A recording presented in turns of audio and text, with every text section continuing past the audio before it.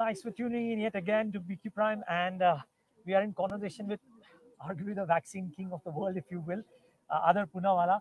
And as much as I want to talk about the business, Adar, thank you for joining in firstly. And can I first start off with a couple of um, uh, patient or a COVID watcher questions?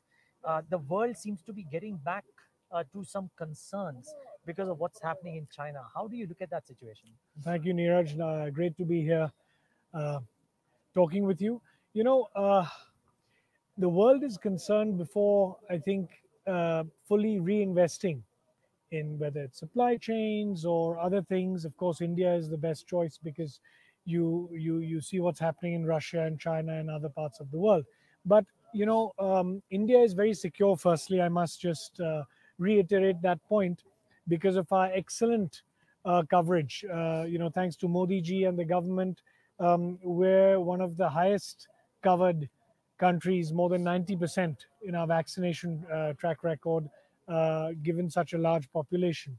Having said that, recently Covovax, our vaccine, which is very effective against the Omicron and other subvariants, is now licensed. So those who want to take a booster, the elderly, the vulnerable, or anyone who's traveling, it's available now. And I really think that's something to look at if you feel still a bit uneasy looking at what's happening. And, coming back to the China point, we all hope that they get over their issues. And we're trying to even offer our vaccines to them, vaccines from the West, vaccines made in India, because the sooner they take a good booster vaccine, it will certainly help them curtail infections, hospitalizations, and deaths. So we're hoping that they appeal to that, and let's see what happens. You reckon it's a bit of a unique case that China is going through because of whatever they may have? Well, it's not unique. It's because of the policy decisions they had made of a zero COVID policy. So you didn't have a lot of infections early on,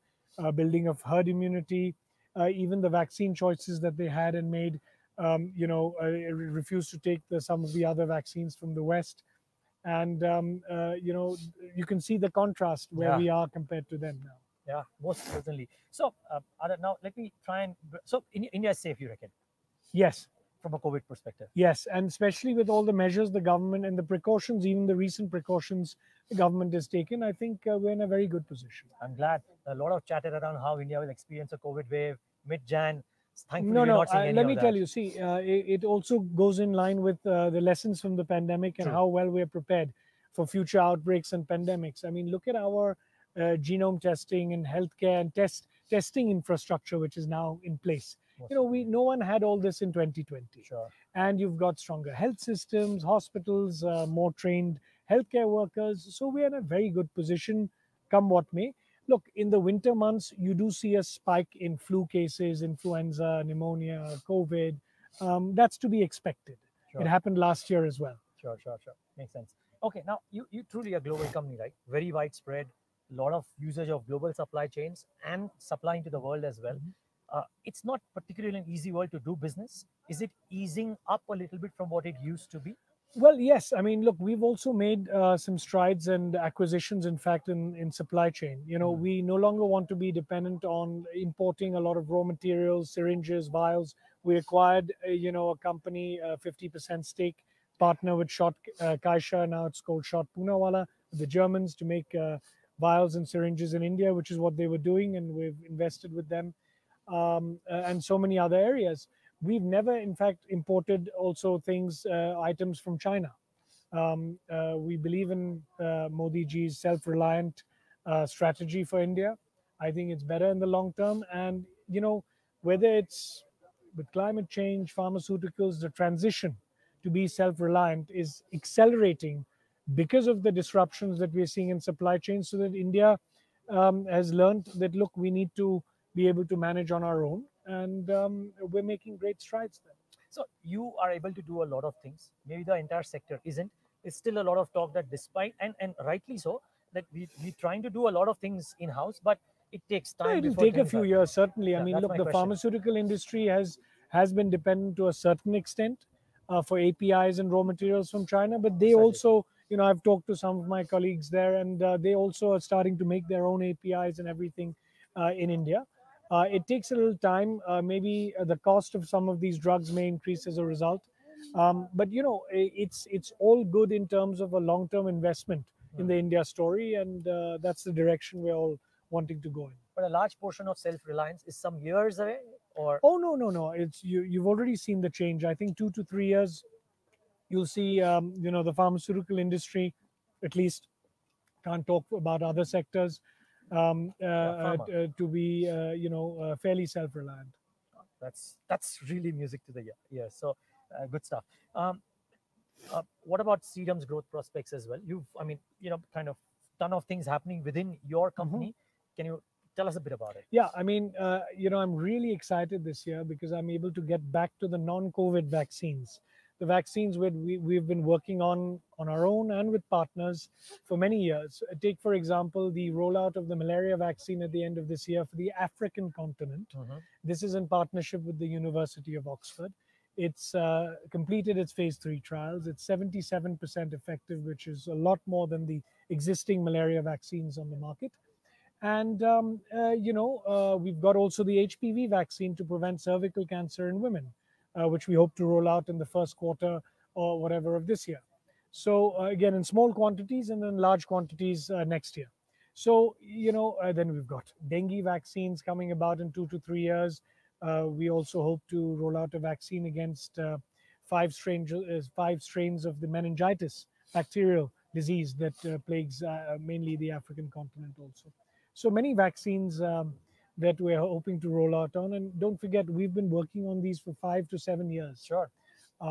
That's been the traditional development time of vaccines. And what's also exciting is that the environment that in India that now exists, again thanks to the Modi government and Modi ji's push on this, is that we'll be able to develop newer drugs, innovation in India and vaccines much faster. Sure. With faster regulatory clearances, streamlined procedures, and things like that. So we're really excited. It's an exciting time to be a company and working in India and investing in India. And that's been also the shared talk and comments with everyone here. I was going to ask you that. The India chatter is pretty loud here. What have been your meetings like? Well, everyone understands the quality and scale at which India can operate. There are very few countries in which you've seen that kind of success, whether it's in auto, steel, pharmaceutical, so many sectors, IT services, everything. So, there isn't much competition to India if you look at it that way. Even on the promenade, you have so many states and private sector companies from India showcasing what we're doing. So it's a great story overall. Awesome. Moving away from pharma a little bit, talk to us about Poonawalla Finance. I mean, not Fincorp. Yeah, okay. Poonawalla Fincorp, excuse me for that. Not that it's not a non-competitive industry if banks and fintechs were not enough, right? I mean, there's a lot happening. There's so much demand. I mean, I don't look at it as competition. I think the ecosystem right now, again, with digitization, which has taken off to a different level now in India, it's so much easier to have a digitized NBFC and run that in terms of dispensing loans, offering other services, collecting the money. So I'm really focusing on that, on the NBFC operations as well, very strongly. I think India has unlimited potential because, with the growth that we're talking about professionally and personally that everyone is going through, the need for credit is going to keep growing along with that growth to match that growth. We're more on the retail financing part. We're not giving infrastructure and real estate loans, large ticket loans, smaller ticket loans. I think it's safer there, not very long term, 3 years, maximum 4-year loans. So I think it's a good niche to be in. We've also got a general insurance and health insurance business, which I hope to expand on as well. Again, health insurance is very interesting because it ties in well with our story, being healthcare providers, and we want to integrate that somehow and provide affordable, widespread, good health insurance to our citizens in India. So these are the 3 areas that I'm focusing on: Serum, the insurance, and finance. Yeah. No, you're focusing on one more area, by the way, because you're on record saying, as a private investor, one comment of yours was that in real estate, the stock market and other things, you've invested close to 2,000 crores. Now talk to us as a Well, a private lot more investor than would? that, yes. Okay, Well, a lot more than yeah, that. but Figure out. The you know, common was we're 2,000 launching the crores. Poonawalla Vision Fund. We're getting SEBI approval soon for that. It's a That's Cat for 2 fund. startups. Cat 2 fund. Hmm. Well, startups and privately listed companies, along with listed companies. So it's Okay. going to be a fund having all of that. Initially with our own capital, and then we'll raise capital from others as we build up the track record as well. At least $1 billion over the next few years. Again, investing in India is, you know, at the heart of our corporate strategy of the group. So this is in line with that.